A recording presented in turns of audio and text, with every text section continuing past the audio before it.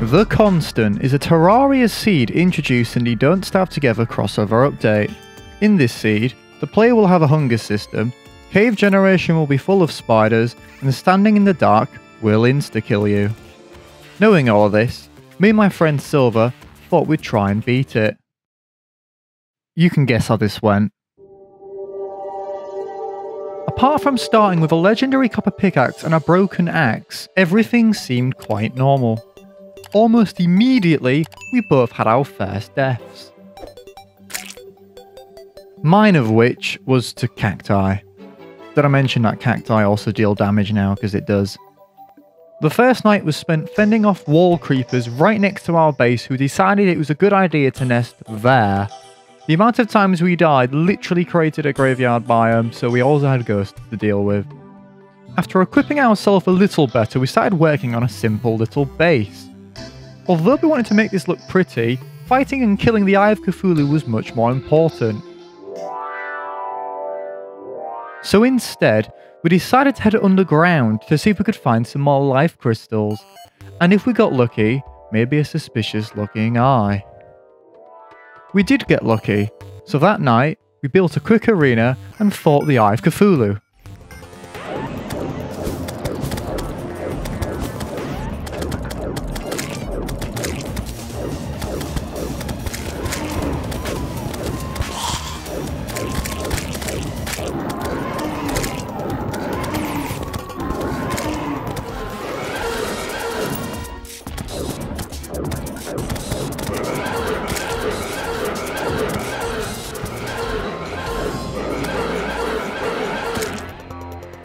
Nice. Next, it was time to head to the corruption. Our next goal was the Eater of Worlds, which as you know, can only be summoned by destroying 3 shadow orbs in the underground corruption. Before we started smashing them though, we needed another arena. We built this just by hollowing out an area with bombs and building a couple of platforms. Now, I'm 90% sure this is not the case, but does this seed make this boss harder or change it? Because we found this really difficult.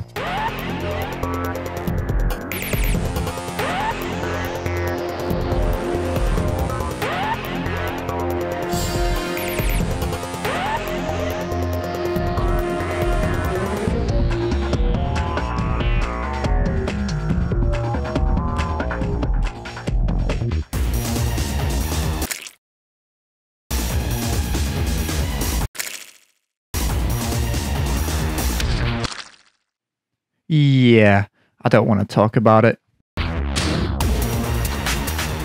After 3 flaming attempts at killing this boss, Silver managed to kill it. Somehow I died about 9 times. I don't even know why it was so hard. Back at base, we had a meteorite that landed, which was nice because it would start to make me feel a bit more powerful if I had a space gun. So I went straight to that, mined it, and crafted some gear. Now that we had the ability to shoot a space gun forever, we thought we were ready for the next boss, Skeletron. So we headed to the dungeon and gave it a go. We hadn't actually built an arena yet, so we really had to build as quick as we could because we were running out of night time. Eventually, we were ready to go.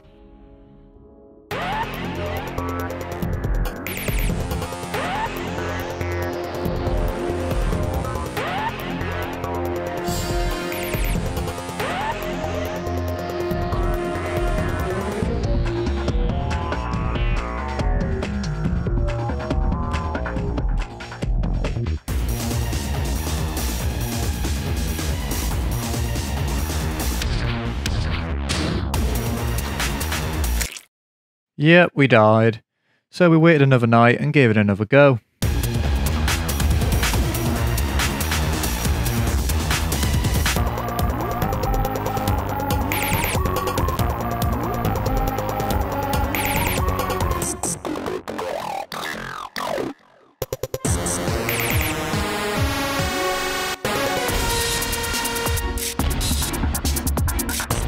Now that Skeletron was dead, we could enter the dungeon and get some pretty good stuff. I also managed to get the Book of Skulls from the treasure bag, which you don't see every day. The dungeon is easily one of the most annoying but most rewarding parts of the whole game. As our next boss was going to be Deerclops, which is the new one, we wanted to make sure we had a cobalt shield before fighting it. While we were down there, we also managed to find the Goblin Tinkerer, which meant we could buy rocket boots and reforge our items. Further in the dungeon, we started to find our first golden chests. The first one had a legendary Muramasa in it and some other useful items. Back on the surface, I began working on some housing to try and get the Goblin Tinkerer to move in. However, a queen bee just decided to spawn and absolutely destroy us both for no reason. Shortly after this encounter, the Goblin Tinkerer did move in, so I spent 5.5 years trying to reforge my gear so we were more prepared for the next boss. In order for us to summon the new boss Deerclops, we needed its summoning item. Using 3 flint sphere, 1 lens and 5 demonite ore, we were able to craft this at an altar. We then decided to head to the snow biome so we could build yet another arena and have a crack at killing the new boss. As this was a boss we'd only killed so far using overpowered gear, we really didn't know what to expect, so we made all the preparations we could expecting the worst. But this is how it went.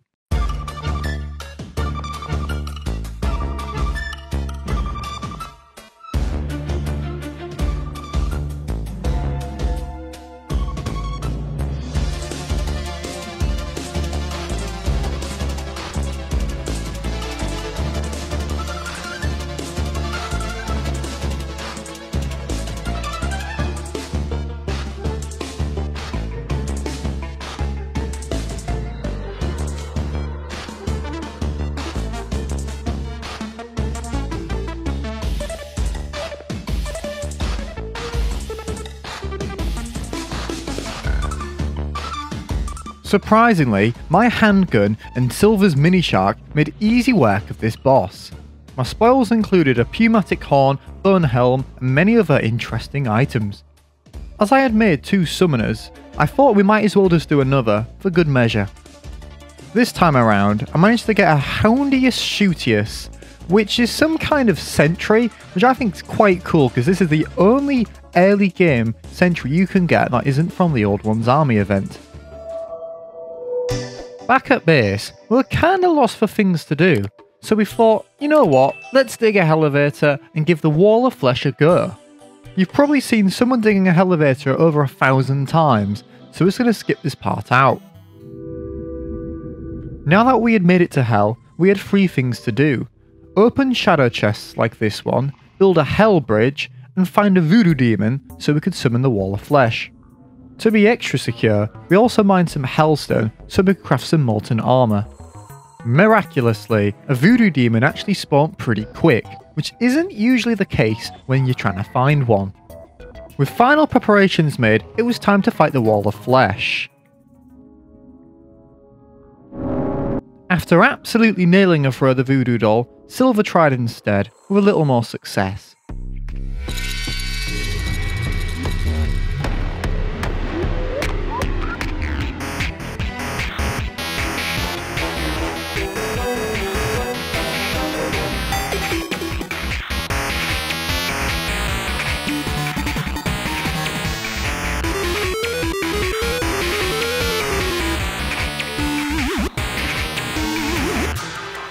With the wall of flesh now dead and the world into hard mode, we had a lot to do. Beginning with mining some altars so our world was blessed with hard mode ores. Like the pro Terraria players we are, we get through this pretty quickly by just skipping each progression and crafting the pickaxe.